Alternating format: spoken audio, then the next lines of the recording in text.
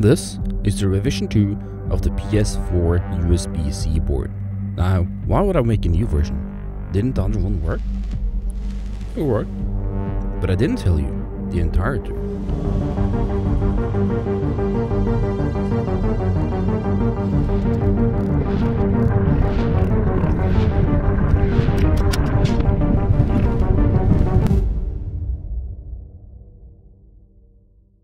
An entire truth is that out of 8 of the circuit board I tried to make, I got only 4 to work.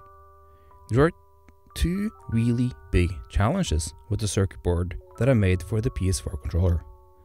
Number 1, the components that I used are very small and are really hard to hand place correctly.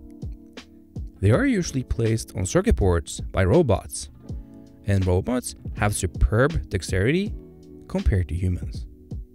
Number 2, there are components on both sides of the circuit board. Components at the top and a USB-C connector at the bottom. This means that it requires soldering components in 2 different sessions. That is why I used the soldering oven on the top components and a heat gun on the USB-C connector on the other side.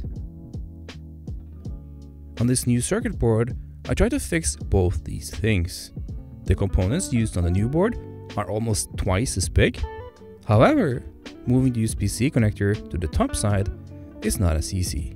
You see, the USB-C connector is placed on the bottom of the board for a reason.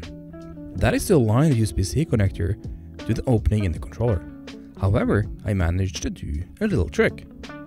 The original board uses a cylindrical plastic guiding pin through the circuit board, and then a screw through another hole to secure it to the controller. What I did was completely grind away all the structure around the screw hole and use that as an extra guiding pin.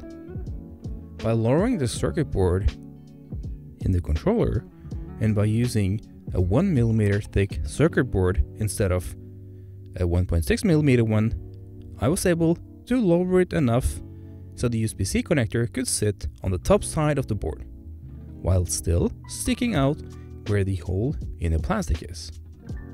Well, almost. Because the board now has all components on one side, I could use a cheap circuit board assembly service in China called JLCPCB. They will manufacture the board for me, and I just ordered 20 boards fully assembled for about $100 plus shipping. If this board also turns out working, I will release the build file for this board and show you how to order it. Then you can either assemble it yourself or order a small batch from JLCPCB. The minimum amount is 5 boards. So subscribe to the channel to get notified when I've tested the new boards, and join the Discord or follow me on Twitch for a chance to get one of the boards for free.